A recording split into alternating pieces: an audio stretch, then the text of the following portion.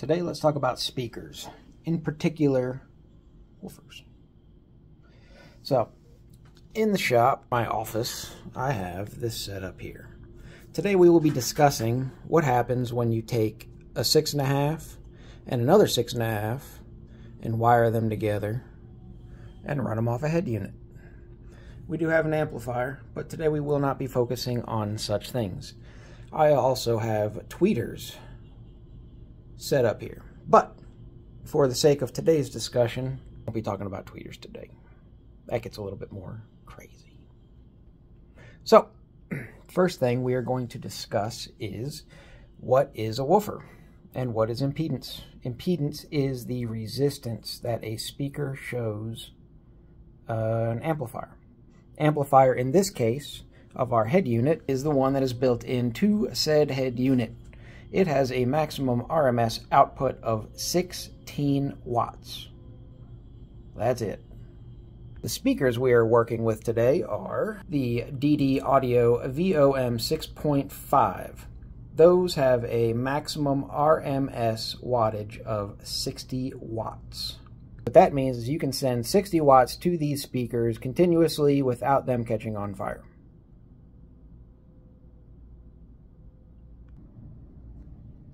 Now, as I stated, the speaker has a RMS wattage of 60 watts, a sensitivity of 91 decibels. What the sensitivity is the amount of sound in decibels that this speaker will put out with 1 watt of power from 1 meter away. That is important because we can use that number to calculate the output of our speaker based on the amount of power we put to it. So since our head unit puts out 16 watts at 4 ohms, if we hook a single 4 ohm speaker into it, we can calculate the output SPL of said speaker. So the output SPL is 10 times the log base 10 of the output power, which in this case is 16 watts, divided by the input power, or the original power, which since we're going with sensitivity is 1 watt, plus the sensitivity rating of said speaker. So 10 times log base 10 of 16 divided by 1 plus the 91 gives us 12.04 plus 91, which in the end is 103.4 decibels. And we will test this now.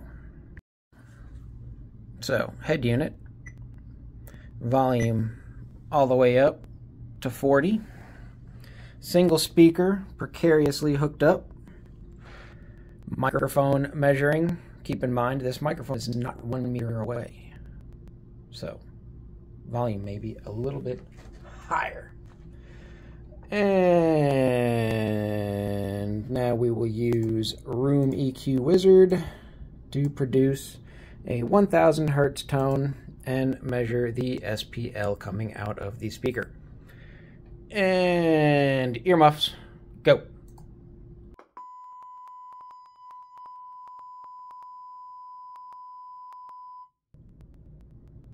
So, 112 decibels. Why did we get 112, not 103? We got 112 because the speaker, or the microphone, as I said, is much closer to the speaker than 1 meter. It is approximately 1/3 of the distance away. If we were to do this test again and raise the microphone up, then it will be about the same. Let's do that right now. And headphones.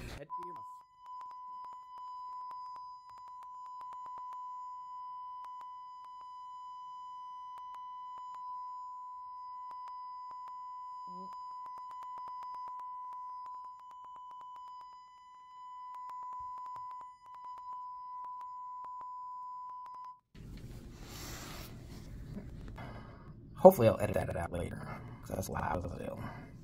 Even though it's only coming from my head unit. Impressive. Alright, now let's kick it up a notch. Let us add the second 6.5 to our setup. So I have these wired precariously in parallel to our head unit, precariously. And it stares defyingly because this head unit is only allowed or designed to run at 4 ohms.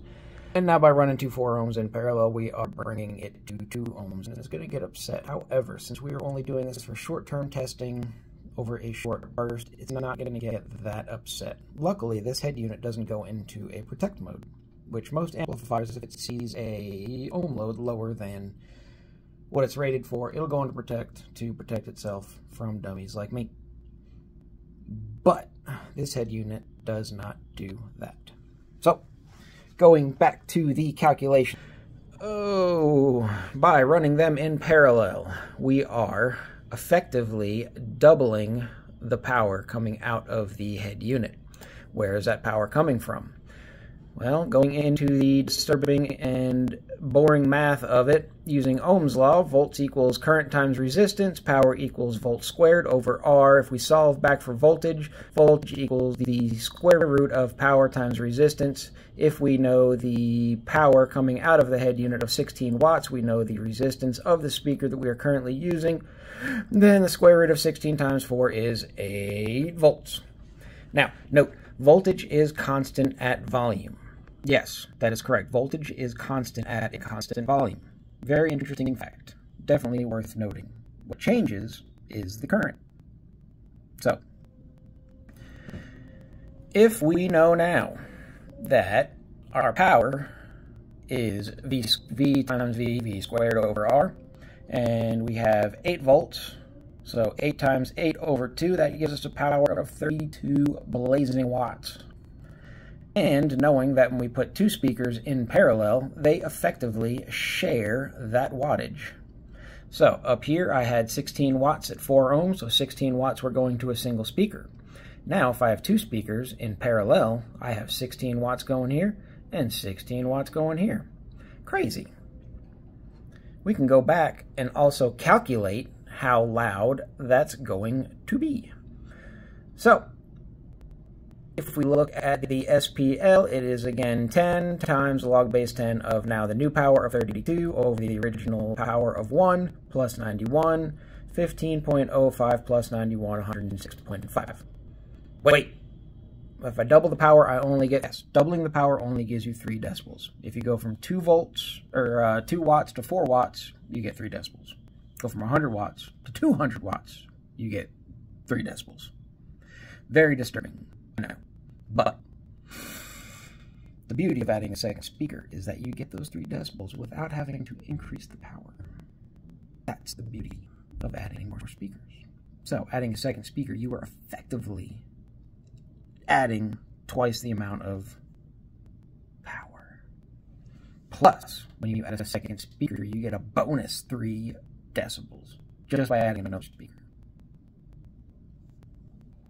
So, should we measure it? Let's measure it.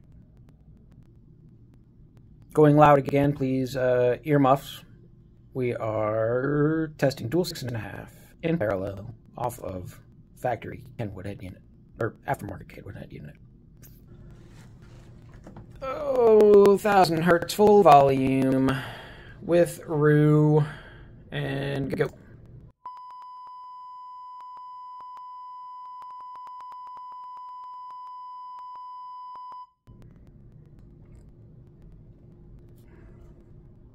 So that gave us 120 decibels. If we go back to the previous measurement of a single 6.5, we notice that it's 6 decibels higher. The math works. One more thing we will talk about today is the resistor. So this is a 25 watt 2 ohm power resistor that comes in the wiring kits that we sell at Custom Speaker Pots. The purpose of the 2 ohm resistor is to provide an additional 2 ohms to your 2 ohm load when you wire 2 speakers in parallel. So you have 2 ohms here, and then in series you have an additional 2 ohms. This one here is wired into the positive side of these speakers. So I've got wires from speaker 1, speaker 2, coming down,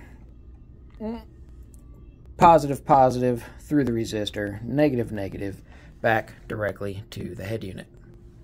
By adding this resistor, you are then creating a 4 ohm load that the head unit or your stereo amplifier will see, thus keeping it safe. Let's test it. So now testing dual 6.5 in parallel with 2 ohm resistor, creating a 4 ohm load to the head unit at full volume of 40. Earmuffs.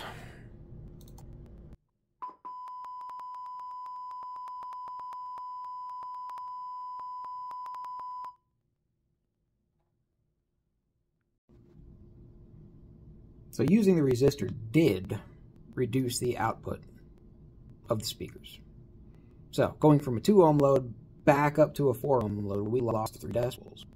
But we did gain 3 decibels over a single 6.5 inch speaker, which again, if in order to get those additional 3 decibels without adding an additional speaker, you would have to double the output power.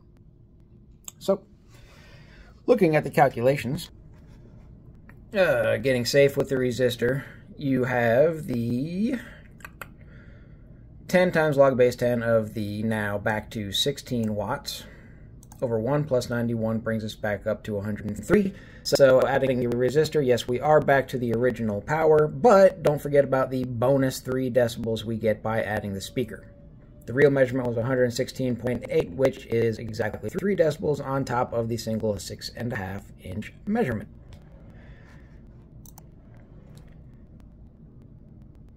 So, yeah.